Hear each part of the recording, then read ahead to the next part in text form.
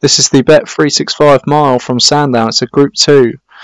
And they're off straight away. We're not going to see the field. Lonely Tunes on the far side. Ridgeway Acclaim for John Morgan now takes it up. Zulu Dawn for Joshua Sutherland and Lamago, the front runner. And they have all burst out looking for the lead here at Sandown. It's Lamago who's going to take it up with Zulu Dawn on the inner. Rainbows is in third. Big Gamble and Rampage Town for Leon van Rensburg in fifth and sixth. Punk Zip is up into fifth now.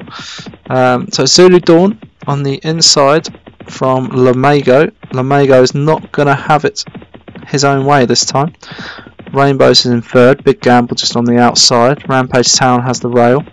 Mutterwell has been ridden along with Lonely Tunes and Punk Zip. Ridgeway Acclaim is trying to make some ground as well, and the rest at the back are being ridden along already as we go into the last half furlong.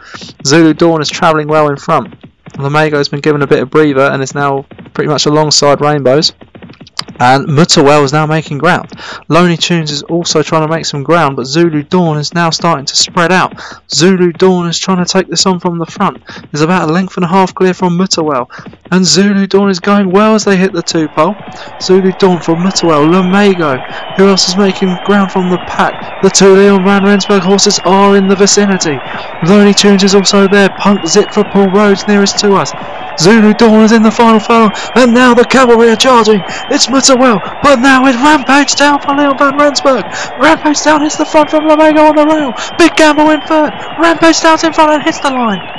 Rampage Town wins it for Leon van Rensburg.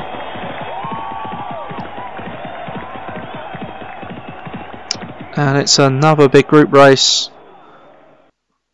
for the current top trainer, Leon van Rensburg. He's got the 1-2.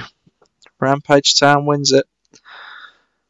The 7-year-old filly takes it at 12-1. Big Gamble is second for Leon van Rensburg as well. Lamago was third for Darren Thompson. And African Grey managed to get fourth for Grey Clutterbuck.